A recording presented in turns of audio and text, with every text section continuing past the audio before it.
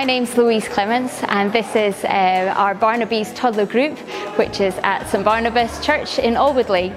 We meet on a Monday morning during term time from 10 till 11:30, and we have a number of families coming from the church, from other churches and from in the community. It's a great space for people to come on a Monday morning and spend time talking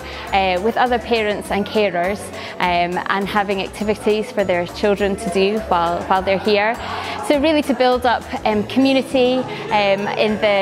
within the area and for people to make those connections. Because as a parent or as a carer, it can be really lonely or hard at times when you're at home with a child, and so to have a group where you can come and just be with other people and share those highs and lows, enjoy a good cup of coffee and a snack, and do some activities with your children. And it's an important part of